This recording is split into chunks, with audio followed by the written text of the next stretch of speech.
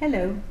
I am Arianne Conty, a philosopher in the International Studies Department at the American University of Sharjah, presenting a video abstract of my article published in Theory, Culture and Society called The Politics of Nature, New Materialist Responses to the Anthropocene.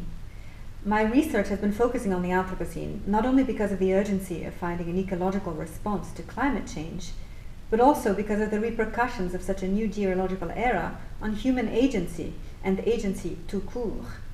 Now that the divide between nature and culture is no longer tenable, and we can no longer separate moral issues from biological concerns and politics from nature, we need to reevaluate our epistemological and ontological claims regarding what it means to be human. Philosophers like Latour have been undermining the nature-culture divide for the past 30 years, well before atmospheric chemist Paul Crutzen coined the term Anthropocene in the year 2000.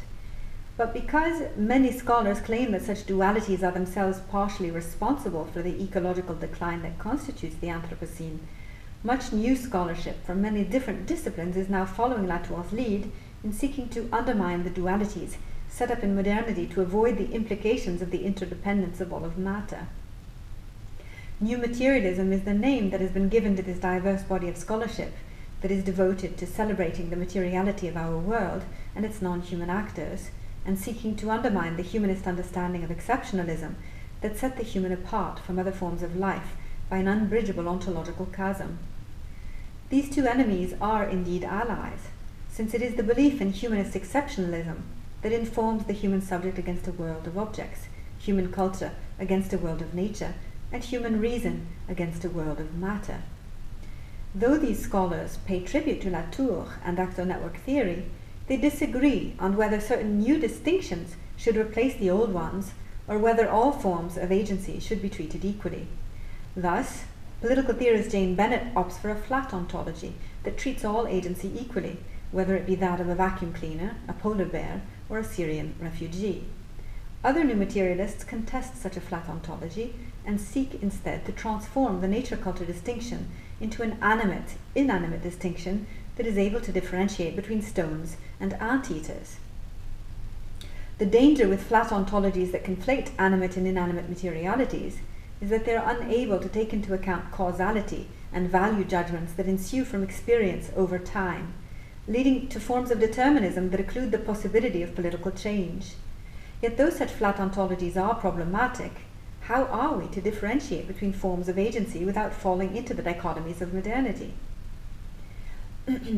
My article seeks to defend a new materialist ontology that avoids the scylla of apolitical flat ontologies and the charybdis of modern dualities in order to develop a politics and an ethics adapted to the Anthropocene age. In order to formulate an ethics and a politics that can respond to the ecological challenges we are currently facing, new materialist scholarship must find the way to differentiate between materialities, both animate and inanimate, that seek their own equilibrium over time, and those materialities, whether made or evolved, that are unable to do so. Though Latour's reasons for rejecting inner intentionality as a cause of external action are justified and should be retained, interiority does not have to be equated with intentionality.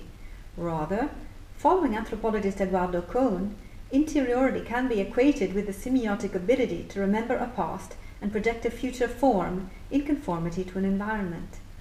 Agency is thus reserved for what Kohn calls thinking selves, and Kohn includes forests, glaciers, and ecosystems under this category. It's only through developing an ecological politics that involves all such thinking selves that we will be able to understand politics as a process that leads to the codification of power alliances, but does not itself need to reinforce them. My article will claim that such causally informed selves should be taken very seriously, for they can replace a future of deterministic obligations that reinforce the power relations responsible for the Anthropocene with the foresight necessary to enable a shared future.